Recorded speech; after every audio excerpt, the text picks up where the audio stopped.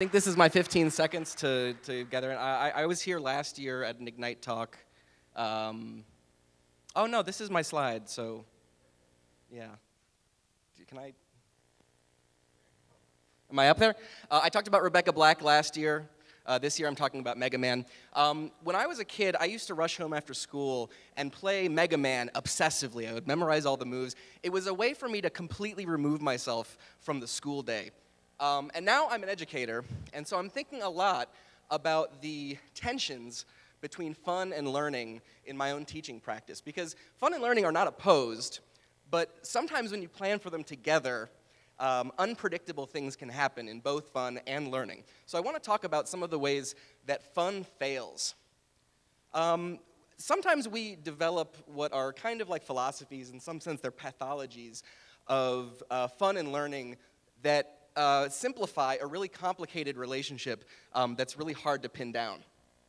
The first philosophy is that all learning should look like learning. I call this the classroom syndrome. This is the idea that you should be able to demonstrate learning value to the teacher at all times.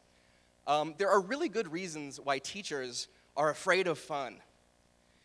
In her book, Inside Teaching, Mary Kennedy talks about how teachers always feel, or many teachers feel, that they're always like one false move away from total anarchy in the classroom, and they try to maintain what's considered to be an aura of tranquility at all times. Lots of risks are involved. On the other hand, kids also have certain philosophies. One is that all fun should not look like learning. You should also be able to perform fun in a way that you can demonstrate to the teacher.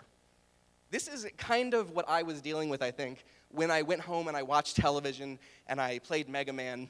These were sort of private spaces for me, and one thing that I've learned as a teacher is that the easiest way to get kids interested in like STEM competencies and school materials is to lecture them about their popular culture.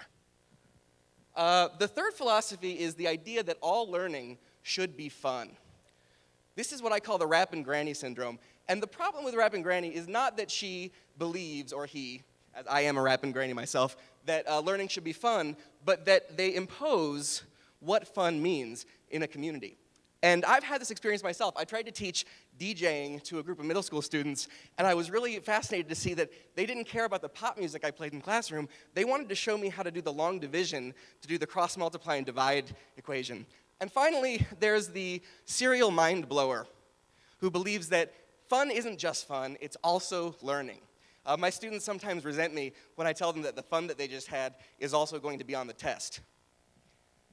Fun can be a source of learning, although sometimes we have to reflect on it when we're adults. And learning can often be fun, but they have a very unpredictable and sometimes unstable relationship, and there are a lot of risks associated with it. And I want to talk about some of the things that I've noticed.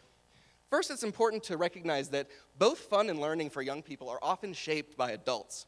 That when we are transparent about our own fun and learning objectives, whether it's top-down in a lecture hall or bottom-up in a makerspace, we better understand the relationship our students have to fun and learning. And these are just sort of extremes. Nobody is one of these categories.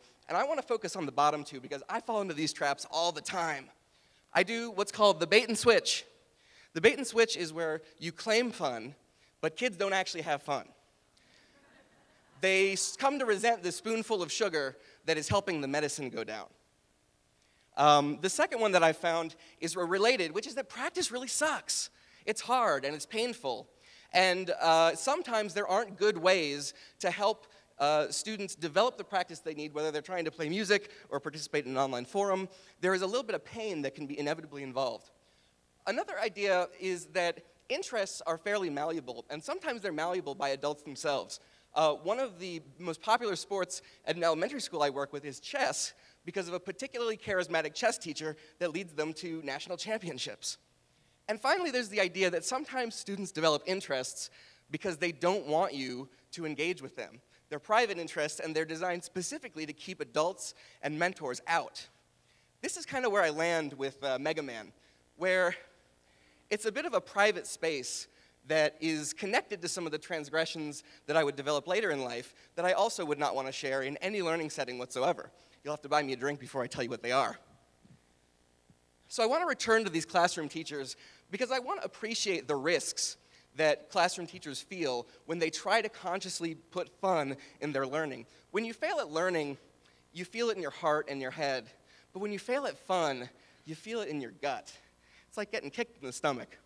And so I'd like you guys to share with me, if you could, times in your teaching practice where fun has failed. Because I think we can learn a lot together if we can sort of admit when we tried to have fun and it just didn't work out. Thank you.